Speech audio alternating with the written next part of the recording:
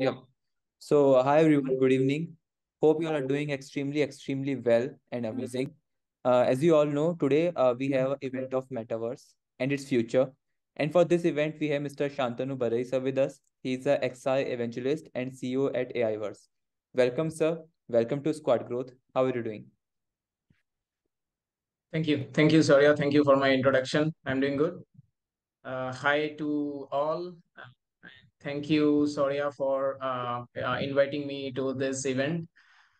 It's great that I could share my ideas or like whatever knowledge I gathered for the last decade. I've been working in this domain from 2012 uh, in AR, VR, AI. So it's great that I can share something to the community and contribute. That would be amazing, sir. People, if you have any question, just put in the message section. We will take your questions in the end of the event. So, yes, sir, we can start the event. Yes. Uh, Hi, everyone. So today we'll be taking up a very trending topic, that is Metaverse and its future perspective, and like what will be there, um, like uh, like what is there now and what will be there in the 2030s. So myself, Shantanu Barai, and I am the XR evangelist at AIverse and also the founder. Uh, I've been working in AR, VR, and AI and holographic teleportation from the last 8 plus years since 2012. Uh, so let's start. Let's deep dive into the presentation. So here are the topic that we will discuss today. Definition about metaverse, the technologies around metaverse, the early adapters who has taken up metaverse quickly, and the softwares and hardwares that enable metaverse, the future perspective of it, the career options, and the platform to get started on metaverse, and the Q&As can be taken at last. So what is Metaverse? Metaverse is basically a 3D virtual shared space where users join together, interact with each other, with their avatars, and with the 3D elements that are simulated graphic content. Um, uh, People can interact with it, they can bring in the 3D elements. Uh, that's it, that is Metaverse. So what these 3D spaces do, these 3D spaces allow you to socialize, talk with each other, interact basically, like in a way that was not possible before. So in a very simple word, imagine that you are in a virtual space where you can work, you can talk, or you can shop right from the comfort of your home. That is Metaverse. Metaverse is also decentralized. So, having said that Metaverse is decentralized, that means Metaverse is independent of any governing body. That means Metaverse has something like a kind of different technology that it runs on. We will get onto it in the later stage of the PPT. So the key technologies that powers the metaverse are augmented reality and virtual reality. Like I think everyone knows about it. Augmented reality is basically augmentation or placement of virtual object on a real world. Virtual reality is little different from augmented reality. It is taking the user to a completely different computer simulated and a complete immersive virtual world, and people can interact over there. So that is augmented reality and virtual reality, and that is the most driving force, or you can say the most important parameter of metaverse. The next is blockchain and NFT. Blockchains are basically publicly available digital ledgers uh, that captures the cryptocurrency transactions from peer-to-peer networks, and metaverse run on top of blockchain. That is why we call it as decentralized. Now, what is NFT? Why this NFT is again one of the most key factor in the metaverse. NFTs are basically a kind of certificate, a stamp that a particular digital object in the metaverse belongs to you, and no one can take the ownership of it, like ownership from you. So that is where the ownership thing comes in metaverse. Then comes artificial intelligence. Artificial intelligence is basically augmentation of intelligence, uh, induction of intelligence into the machine so that it mimics the human behavior. Artificial intelligence is one of the key parameter in metaverse. It drives the avatars, it drives the smart contracts, and on the other hand, smart contracts drive the NFTs. So that is how it is related. Then coming to Internet of Things are basically connected devices. When you are when you are connected, you can form a network, and there you can form a metaverse. So that is why Internet of Things or Internet of Everything. Nowadays, everything is connected with sensors, so we call it Internet of Everything. So that is another key parameter.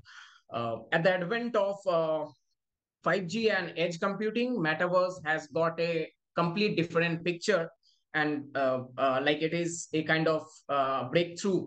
Uh, like you can say now, metaverse can come to every household with the help of 5G and the edge computing, because internet will become very fast. You will have the content, you will see the virtual contents, or you will view the virtual contents, you will interact with the contents in a much better way, in a much immersive way, like you can say almost with a zero latency.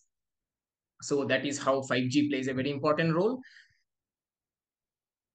Here are the few companies who have adopted metaverse at a very early stage. Coming to Nvidia, Nvidia started with their Cloud XR platform. This Cloud XR platform is very like it is something very important, because everything when rendered in the cloud, the headset size will come down. The headset that will be used for viewing the virtual content in metaverse will be will shrink, because everything, all the contents, all the power, all the computation will be in the cloud. So Nvidia is one of the major players in the metaverse. Meta, everyone knows, it's a Facebook brand, and is also like they have the flagship product called Oculus Quest 1, 2, now Pro has come.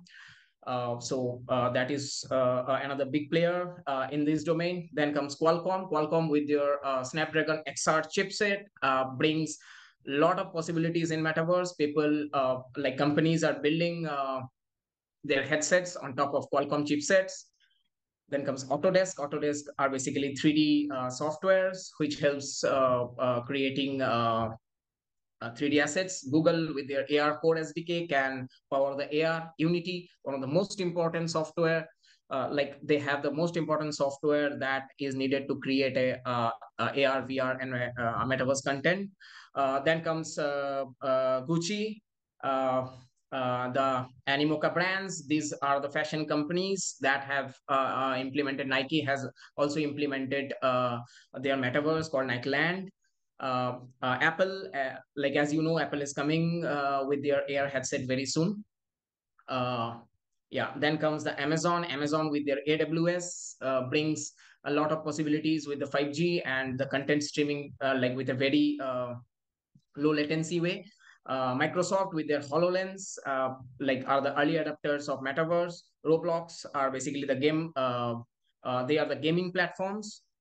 Matterport are basically the 360 company who provides 6 to have 360 real estate experience to the users. So these are the 15 I have noted here, 15 companies, but there are many other. There are decentralized land, there are Sandbox, uh, there are many other companies, Unreal Engine. So I have mentioned only 15 right here. So hardwares are very important in metaverse, because that will enable one to view the content in 3D. There are there are many hardware companies who are making virtual reality headsets, metaverse headsets, but I have mentioned only four, because these four are the major players right now. They are dominating in the market. Oculus Quest with their Quest 1, Quest 2, and Quest Pro. Unreal has a lot of headsets. They have AR headsets. They are coming with their VR headsets very soon. Then comes Ajna Lens, who has mixed reality headsets, AR headsets, the VR headsets. Then comes the Panasonic VR headset, which is again a very miniature virtual reality headsets, unlike the HTC Vive, which is a bulky headset, or the Oculus, which is again a bulky headset. So these are the major four headsets that enable that helps enabling metaverse from the hardware perspective. Coming to the software perspective, there are software tools. There are many software tools, but I have mentioned only 8 because these 8 are the most important softwares that is needed to get started with. Unity 3D, that uses C# language to write codes to make AR, VR, and metaverse contents. Uh, Unreal Engine, again, Unreal Engine has two ways of coding. It has the uh, drag and drop blueprint kind of stuff. It also have a C++ code base through which you can make games, you can make virtual reality contents, AR contents, metaverse contents. And Autodesk Maya, as I mentioned before, they make they are the maker of the 3D software through which you can make your own character, you can rig your character, you can animate your character. Same goes the Blender. Blender is open source. Students can get started with 3D artistic works, 3D modeling, right at their first or second year because it's a open source platform. Adobe XD, Figma, these are XR designing softwares. Cinema 4D is again XR designing software with with a 3D perspective. Avatar SDK is something that is again a very futuristic. Companies have started building their photorealistic avatars from images using the Avatar SDKs. Then comes NVIDIA Cloud XR and AWS, which helps in streaming the content from a remote cloud to a virtual reality headset. So these are the software tools for Metaverse. Future of Metaverse. So as you can see the statistics, the current market size of Metaverse is approximately $22 billion, which is again big. But by 2030, it is approximated that it will be reaching around $1,000 billion with a CAGR of 40% growth. There are a lot of exciting things happening in Metaverse. People are buying land in Metaverse. People are trading land in Metaverse. They are viewing uh, music festivals in Metaverse. They are creating their content. They are doing the live streaming of music concerts. As you know, BTS has their own Weavers platform through which they use the platform to stream uh, their music to the crowd, to their fans. So platform to get started on Metaverse, there are a few. Ajna Lens ACP program, that is Ajna Creator Program, is one of the program that is good to start with if you want to build a career in Metaverse. Udemy XR Masterclass is again another good tutorial to start with. There is another one that is Certified Metaverse Expert from Blockchain Council. That also is a good platform to start with. Now I'll discuss about the career options in Metaverse. There are many career options. I have noted a few. Uh, I have noted a few core ones. That is computer vision engineer to make SLAM headsets, 6DOF headsets. So computer vision engineers are very important there. They use OpenCV Python, and there are many other frameworks to use. Then Unity and Unreal for creating VR and AR content, 3D artists, modelers and animators, hardware engineers to build the AR and VR headsets, AI and deep learning developers to create the AI deep learning algorithms, product manager to manage the product. Cloud DevOps are basically, as I mentioned before, AWS. You need to you need to stream the content from the cloud to your VR headset. So Cloud DevOps. WebGL developers, they are basically web AR or web VR content developers. Blockchain developers. Um, Blockchain developers are basically to build the Ethereum network, the blockchain content. XR designers are basically UI UX designers and storytellers.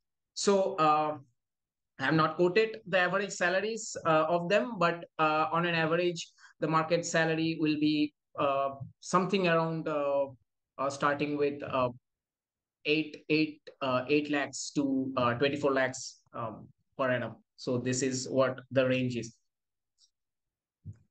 when you land up a job in metaverse.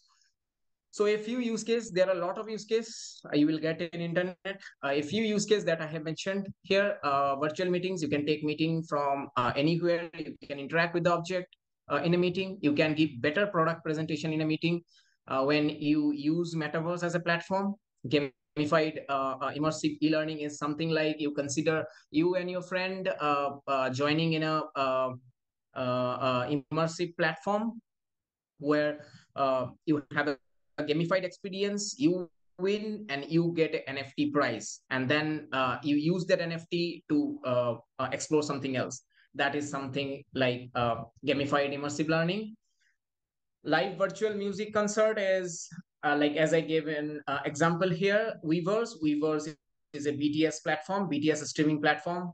They stream their live concerts to their fans directly, and they talk, interact with their friends directly from wherever they are to the world.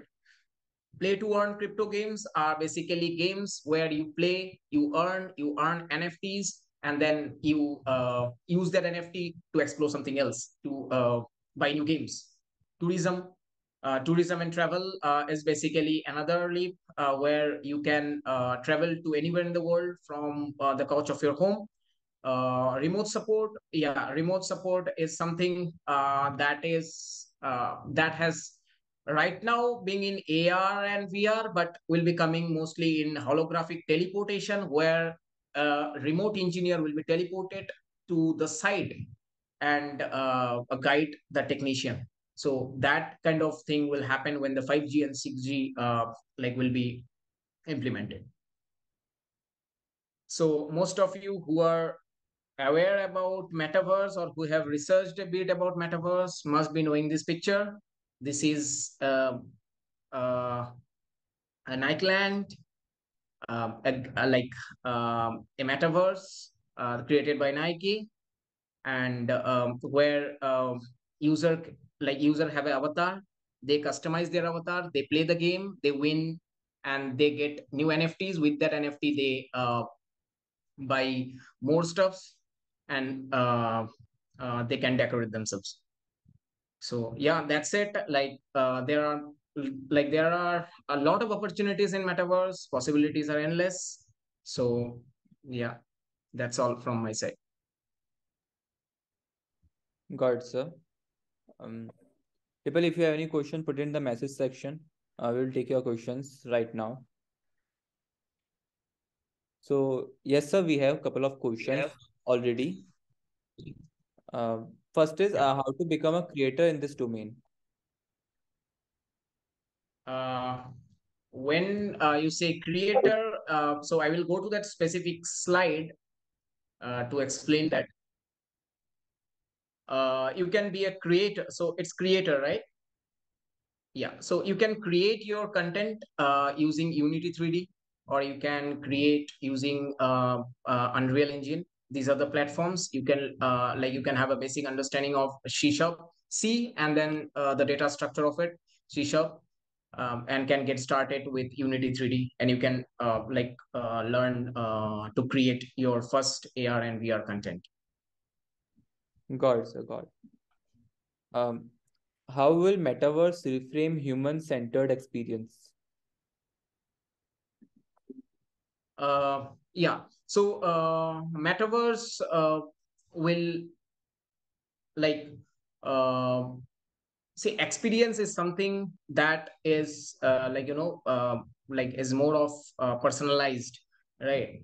So when it comes to 3D, uh, there are a lot of challenges right now, that whatever we are seeing in our actual life, that cannot be mimicked in the VR. But yeah, there are a lot of ways where we can have uh, the designs that can help people to view the like UIs in a proper way, so that they can have the content and the UI at the same level. Got it. Mm. So another question we have is, as you said, metaverse is decentralized. Are regulators ready for the metaverse? Right now, in India, there are a lot of challenges to bring metaverse into regulation. But yeah, like as you know, in the other parts in the West, like metaverse and the decentralized part of it is already being regulated, and like it's basically regulated. Means when I say regulated, the policies are basically formed with the vote of the people. There is no centralized body. So in the West it accepts, but yet to accept in our side. It will take some time, but yeah, it will be very soon. Got it, sir. Mm. By what time metaverse will become like internet today? It will take approximately, already Metaverse has started becoming the internet. Right now, people are exploring a lot of things. You can see this slide I have mentioned, that people have started making the games, people started interacting with each other. But becoming an internet will take approximately 2 to 3 years time. And with the advent of 5G and like as you know, India has already started working on 5G. Geo is already working on 5G antenna setup. So yeah, so it is very near. Like within 2 to 3 years, it will be there. Got it. Uh, Sir, another question is, does purchasing and selling in metaverse make sense in real? Uh, yes. Like it depends. As you know, there are a few a few games already in the market, like through which you can earn real money, right? So there are possibilities, but again, there are regulations that will come in. It is not safe, nor it is like I'll not say it is not safe, but there are a certain amount of regulations that are needed. But yes, earning real money over metaverse will be there in the future, like in the coming years. And right now, it is mostly in tokens, like non-fungible tokens, and like in form of Ethereum. And in the West, it is already accepted. And like very soon in India, it will be like with a lot of other taxes and regulations that will be coming in. Got it, sir. Got it. People, if you have any other question, just put in the message section. So let's wait for a few seconds. Let's see if they have any question or not.